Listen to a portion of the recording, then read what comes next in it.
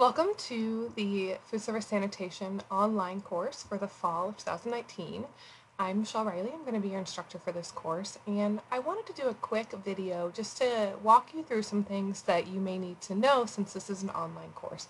So first I'm going to go over the syllabus with you, and you can access the syllabus right here, and I already have it pulled up. So please read through this for this and every course you have. It's where a lot of the important information is found. You can find some important things about how to contact me here, etc. So there's a little bit about my phone number, my email. I prefer email communication. I can email you back from anywhere. I can really only call you back if I'm sitting in my office, and so it's easier to get a hold of me by email. But if you want to set up a time to chat on the phone or a Zoom call, I am happy to do that as well. You can see my office hours here. I'm on campus other days and times too, so if you happen to be on campus another day or another time when you're taking a class, feel free to either shoot me an email or stop by my office, see if I'm around. But I'm happy to chat with you. You know, if you see me in the hall on Tuesdays, even though I don't have office hours then, feel free to stop me and ask me any questions that you may have as well.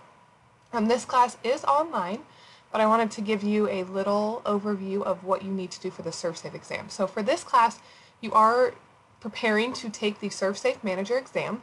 This must be taken in person on campus. And so the two choices you have are Wednesday, October 9th at 6 p.m. with a review starting at 5 if you would like to join that, or Thursday the 10th of October at 10 a.m. Again, you need to be able to make one of those. There may potentially be a couple of slots left in the in-person class times when they're taking them, so if you absolutely cannot make either of these, you need to let me know ASAP, and we may be able to find another time for you to take it that week. But this is a test that needs to be taken in specific times. It's not something that we can just offer any time. It needs to be proctored, and so you need to plan now. You have plenty of notice. If you have to ask off work, if you have to arrange childcare, something like that, if you can do the best you can to try to make it to one of these, and let me know ASAP if not, because this is the requirement for the course. Your textbook, you have the ServSafe 7th edition with electronic voucher and MyLab access. If you already have the book, or if you prefer the ebook version or something like that, you just need the voucher and MyLab access, please contact me for a link, or I can try to send that out. So there is a link where they will mail you the access code and voucher to take the exam. So the MyLab access allows you to get into my ServSafe lab and look at the required assignments and things that you need to do for this class.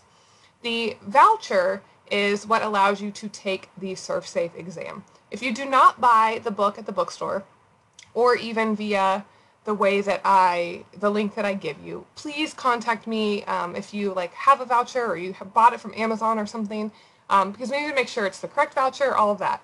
So I cannot guarantee, if you don't purchase through either of these ways, that you will have the correct voucher and other things that you need. So if you are trying to get another way, please contact me ASAP on that as well. You can read through the descriptions, how to contact me, some other policies, so I won't read this to you, but please make sure you look at that. A couple things to note on the evaluation and grading scale: 40% of your grade for this course will be from the MyLab quizzes and assignments that you're going to be doing. And then the other 60% is from the certification exam. And just FYI, you have to pass a ServSafe exam to pass this semester. You do get a 1 second chance if you can make a makeup exam if you do fail the first time, but it has to be very quickly. And if not, if you do not pass the exam, you will end up failing the course and having to retake the course. So please keep that in mind as well. So this is a tentative course schedule. Now, with this being an online class, you can kind of work at your own pace. I'll show you the quizzes or chapter tests. I'll show you, sorry if that's confusing wording. Everything's due in my lab on the 8th of October. But this is my suggested schedule for you to keep up, kind of pace yourself. So if I were you, I would stick to this schedule. So you're doing 2 to 3 chapters a week. That way you give yourself some time to study, etc. The ServSafe exam is not easy. It's not something that you can just run in and take without studying. So I really recommend you put a plan together, especially with an online course. It can be easy to forget about it, but please dedicate a couple of hours every week to looking at that. So back home, I want to show you a couple of things here.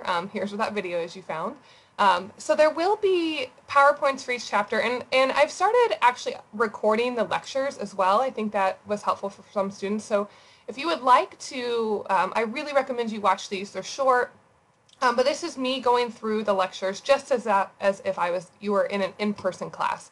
So please take the time to watch those for each chapter as well. And now let me show you my lab.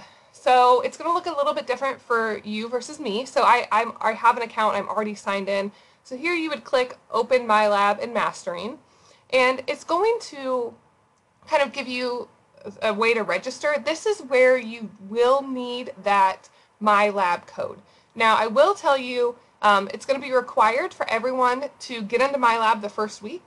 There is a way that you can get a two-week free trial. So when you click on that, My Lab and Mastering, again, it won't do it for me because it's connected to my account, so it already knows me. But when you're in there, at the bottom of the page, it will say, where it asks you for access code, at the bottom it'll say 2-week free trial. And so if you don't have that access code yet, or if you purchase it via the link I'm going to send out, and you're waiting for it to come in the mail, you can go ahead and get on there and access My Lab. So make sure you look on that. When it asks you for the code, if you don't have a code, look for that 2-week free trial. It's kind of smaller print on the page. And then sign up and go ahead into My Lab. This is going to look a little bit different, but what you'll be able to see is all of the assignments for this course. Hopefully. There we go. Okay. So you can see they're all due on the 8th, so you have a lot of time. But please go in there. So for each learning module, and the tests and quizzes, sorry I worded them out as quizzes, they used to be called that, but they're called tests in sanitation, so don't confuse that, it's the same thing. You can take them as many times as you want. So you'll go into a chapter test, start it. So I encourage you to, take as many times. I think everyone should get 100% on this part. And it'll just walk you through. They're not super long. Every chapter's a little bit different in how many points possible. But just do your best to go through and answer these. These are kind of testing your understanding, giving you practice, serve-safe questions, etc. So you are required to complete the learning modules and chapter tests for each chapter. There's also 2 practice exams that I would recommend you complete as well. So that will all be then part of your grade for this course too. So again, you can get there through this My Lab tab. If you have any trouble signing up, let me know. If you have trouble with access code, etc., please let me know ASAP. If you wait until the end of the course, and remember this is only 8 weeks, so if you wait till, a month in, it may be difficult to solve that problem in time for you to get the resources you need to study for the test. So please do your best you can to get that all set up correctly. You must complete the Chapter 1 test in My Lab during the first week of the semester. So please get on that and let me know if you have any questions, and I look forward to a good semester.